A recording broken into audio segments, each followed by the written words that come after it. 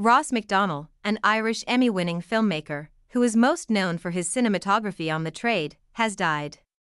He was 44. His family announced in a notice on RIP that McDonnell died unexpectedly on November 5. He will be very sadly missed by his loving parents, sister, niece, aunt, uncles, cousins, extended family and his many dear friends, LJ, and also his colleagues in Ireland, USA, and around the world, the notice read.